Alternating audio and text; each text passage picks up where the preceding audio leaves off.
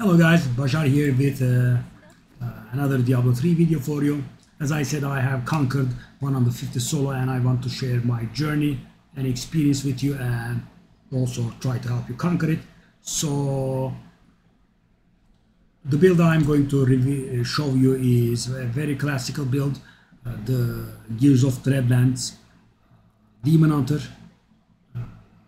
So what you basically do is, you use your primary skills, right? You shoot your primary skill, you gain momentum. Momentum will give you a lot of movement speed. You strafe firing that primary skill, and finally you get a lot of primary skill bonus, and you utilize some stuff that will make your progress better. You want a Hunter's Wrath, which will make your primary skills increase speed and increase damage. As you can see, my secondary is not so good, but no, it's fine.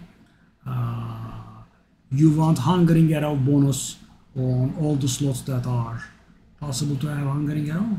Does the belt not have it? That's a mistake. That should have been rerolled into Hungering Arrow. I suppose I just left it that way because I never went this high, right? So I do about Greater Rift 125 fast. It can go all the way up to 150, but Marauder is the path of least resistance if you want to do it with a Demon Hunter.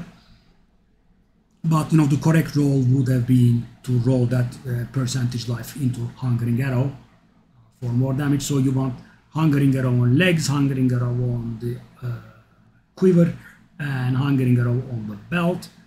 You want to use Buriza because you freeze them and you guarantee critical hits against frozen enemies. You want Dawn's Power, or you want Vala's Bequest Power, or you want Fortress Ballista, which creates shields when you hit them. For higher levels of Great Rift solo, you can do that. So you use 9th Series Satchel. I used my primal upgrade on the 9th Series Satchel because there is a lot of variance there. You use Focus Restraint. You use Skirt's Necklace, which is kind of the classical amulet, and you also use Ogle's Power Set. You can use the Guardian set when you are on lower Paragons, and you can actually do all at once even. You cube the Hunter's Wrath, you do 2 pieces of Guardian, 5 pieces of Marauder, and 2 pieces of... I think you could do it. I'm not very sure, could you? That will be 4 pieces of Marauder though. No, I don't think you can. I don't think you can do all 3 sets at once. And obviously Royal Ring of Grandeur is cube. So for armor we want Depth Diggers, basically double damage for us, Ring of Royal Grandeur. And for lower speedruns you want Vala's Bequest. For higher Great Rifts you want Fortress Ballista. The gems are Simplicity, Strength, obvious, right? And my Bane of the Trap will be on a laughable level. I will explain why. We want Taeguk because we will be doing Strafe, and that will give us Taeguk's proc. And my Bane of Trap is a classic for any solo build, and the reason that it is slow is this is just a gem that I have been leveling for Kyle Desans Despair. I actually have a 150 version on the Wizard. When the stuff is real, I just use that, of course, as you can imagine. We use Ogle's Power Set. For lower, as I said, we can use Guardian Set for additional dexterity and vitality for survivability. Our skills are Hungering Arrow, Devouring Arrow. We want this because the 9th Series Satchel makes the Pierce guaranteed and allows us additional things. So Strafe Drifting Shadow for more movement speed and fast runs. Some people use the... it was a weapon? I mean, there is something that gives the Drifting Shadow room to strafe. If that happens, you use Rocket Storm, you use Wolf Companion, and for higher Great Rifts you can change this into Fan of Knives, Bladed Armor for additional armor, for survivability, right? We have Preparation Focused Mind, which gives us more discipline instead of instantly over time. We have smoke screen special recipe, reduces the cost, and we have Vengeance Dark Art. This is a Demon Hunter classic. And let me show you the build. On higher grade tariffs, maybe you could prefer going for diamonds instead of emeralds for more survivability. Let me go 120 and 25. 120 should be relatively easy. And you generally want to stay invulnerable most of the time, if not all the time. I mean, you just stay far away from everyone.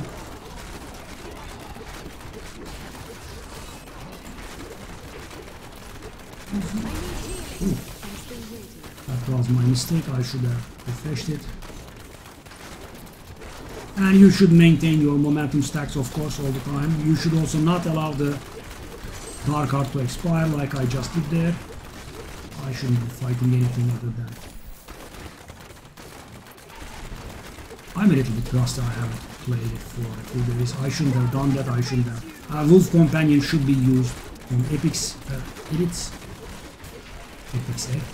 Okay, we have a shrine. Yeah, I have been playing not very ideally, to be polite on myself.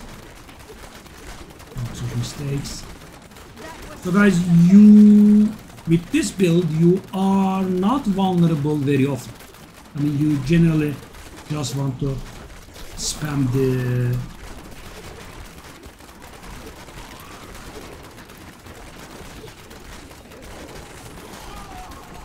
smoke screen as much as you can.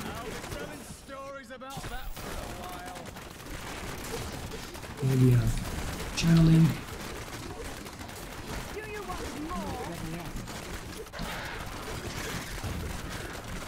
As you can see, the build is really fast.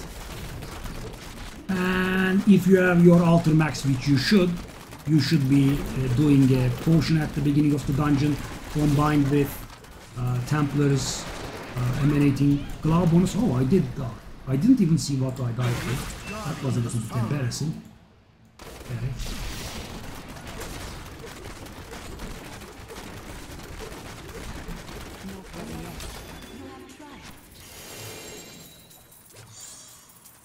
Okay, we got a Buriza drop. How long? 2 minutes and 5 seconds, yeah. Pretty bad. But I did die and make a few mistakes. And depending on the rift, guys, it can also handle even, I think I can even handle 130 pretty decent enough. Let me see. On Demon Hunter, what did I do? See? Not very good. 330, not that good. I mean, let's also do a 125. I should be a little bit more warmed up now. But that is about it, right? And also, guys, we are missing out on a good 25% damage here.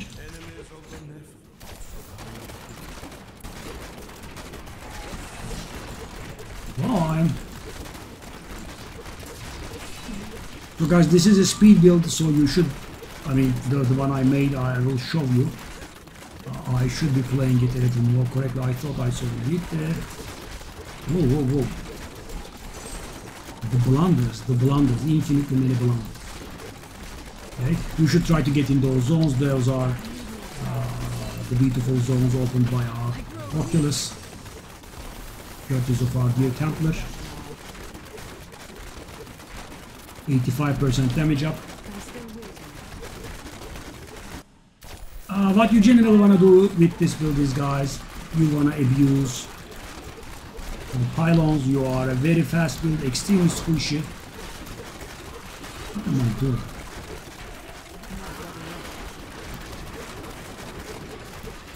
And the damage is a little bit up. Wow, I did die again.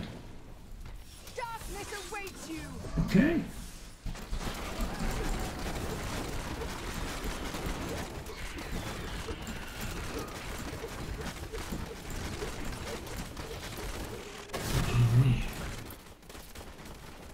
So you are very squishy no matter what. what you wanna do is find the pylons and make use of those. So now we should be clearing everything relatively fast. Try to stay away. There is a reason for that. I will show you. We have the archery passive that gives us a lot of damage. It wasn't a juggernaut, no, it wasn't. I wonder why it survived that long.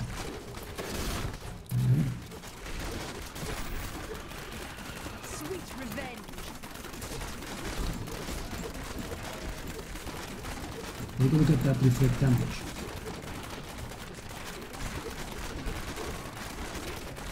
I suppose the 25% damage from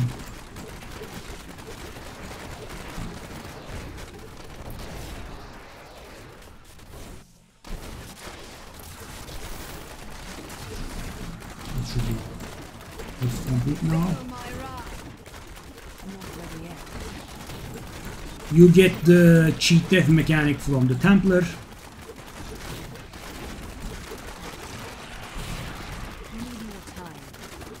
Oh, I don't think I have the shrine thingy on this one actually. Let me just finish this.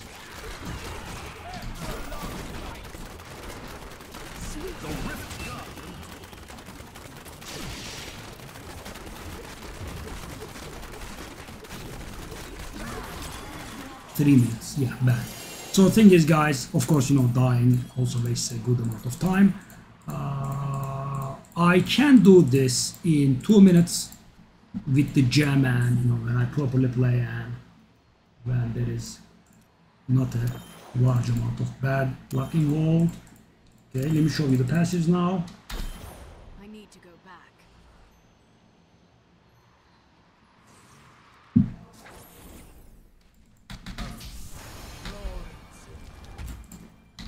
So these are the passives: archery, ambush, call the weak, and steady aim. So guys, you can use tactical advantage to be faster. Instead of that, you can use awareness to be a little bit on the safe side. I just go for full speed build. I do have the tactical advantage from my Buriza, and you want Dawn to be somewhere to reduce the cooldown of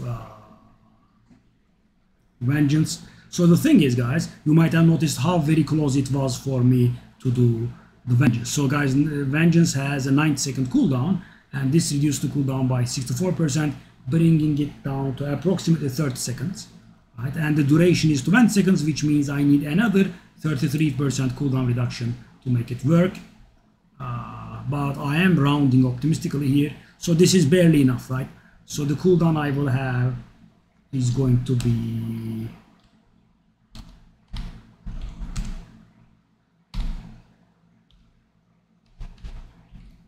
you guys can see that. So my cooldown is 18.67 seconds, right? And my duration is 20 seconds. So if I'm careless, which happened a lot, it can expire. But you want the cooldown reduction to be around this level, right?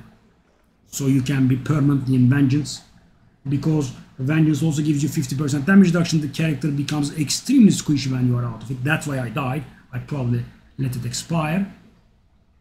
So that's about it.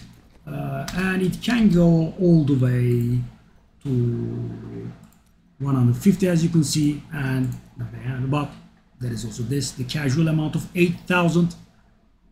Yeah, and they have a lot of primals. I don't have a primal. A prime rather than this many. See, Wallace request. But they are using diamonds, as you can see, and they have a bit of cooldown reduction here, as you can see. And thing is, guys, you cannot add up your cooldown reductions, okay? Never take a look here and say, 12.5% here, 7% here, and 7% here, 26.5%. No, right? That's wrong. That's not how it works. Because thing is, cooldown reductions get applied separately. Let me make an example. Let's say we have a cooldown of 100 seconds, right? Then we have 20% cooldown reduction and we have 30% cooldown reduction. So the way it gets you could think, the cooldown is going to become 50 seconds, right? Nope, that's not what gets applied. First, we apply the 20% cooldown reduction, and we can apply the 30% as well. It doesn't matter. We apply 20% cooldown reduction, it goes down to 80 seconds. Then we apply the 30% reduction, then the 30% gets applied to 80 seconds, right? And that is 24 seconds, so the cooldown becomes 56 seconds. And let me do the other way around, so you are convinced it works both ways.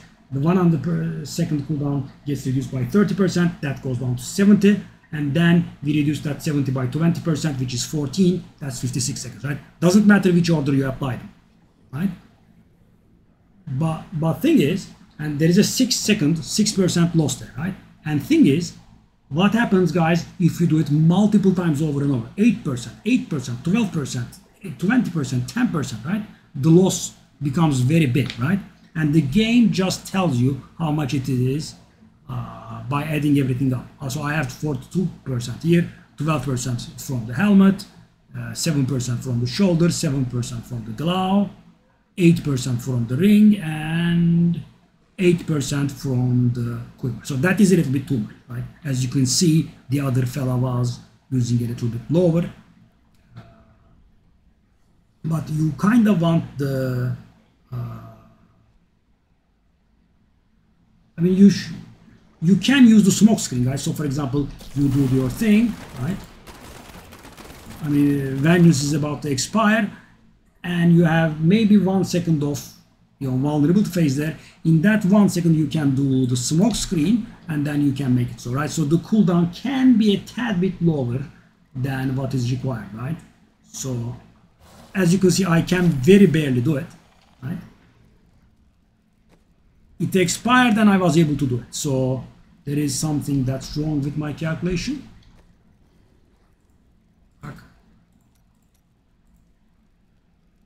And 90 seconds cooldown, 64% cooldown reduction.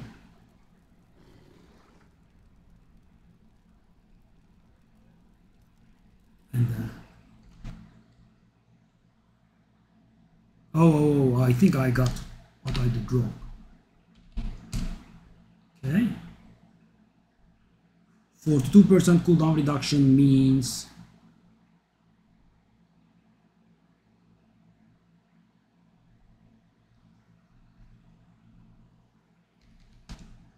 no, that's what I end up with. That's a little bit interesting because it doesn't feel like 1 second. Let's take a look. So guys, I should be having a window of 1 or 1.5 seconds to refresh it, right? It should be available and it should not have ended. Let's just take a look. Yeah, something like that. So the calculation is not very wrong, but you can do with a little bit lower than that. So you can actually survive if your duration, if your cooldown gets down to like 21 seconds, right? Let's just do one more calculation. This is a little bit too much calculation, I know. I'm sorry. No. 90 times. Okay, let's say 30% cooldown reduction. Yeah, that's a little bit risky. We want a little more, so 22 seconds, guys, which means the cooldown will be 22 seconds, and that will be a tad bit risky. Maybe 35% would cut it though. So that's about it. The build, right? Let's take a look at the Templar. I didn't go. So you want Thunder Fury on him. So you want the movement speed and attack speed reduce. You want definitely Oculus, which will create those yellow areas in which you can do 85% more damage. We want the unkillable token relic, and you can easily obtain this by doing legendary upgrade from the cube, right? There are only 3 anyway. We 100% want Nemesis braces, so we can get those champions to spawn from the pylons. This can be useful, not a big deal. And when you port, they can't interrupt you and you take lower damage. And this is another must thing, right? Pylon effects last twice as long. Everything else is just, this is for additional gems, not that required. I'm using the heal, the loyalty, the charge, and guardian. So guys, there is one thing, we will see this in the wizard because I did go do properly with the Templar there. The cooldown reduction on Templar works for the heal only. So you cannot reduce the cooldown of these, but you can reduce the cooldown of this one. And his strength increases the size of the heal, and he gets a 2.5 multiplier for strength, right? So you can give him 1,000 strength and he gets 2,500 strength of it, and his scaling ends up at 25,000. So basically you have to give him 10,000 strength if you want him to operate at peak efficiency. We will see this on the wizard. Yeah, you can also use the Enchantress for faster runs. I'm just too used to the Templar, but Enchantress can also be used. So that's about the build guide, guys, and I will do 2 more. I will do 1 more for the support Demon Hunter, and finally I will do maybe 1 or maybe 2 more for the wizard, for the Tal Rasha build, and for the build that I have cleared 150 with. I will see you in those videos. Bye bye.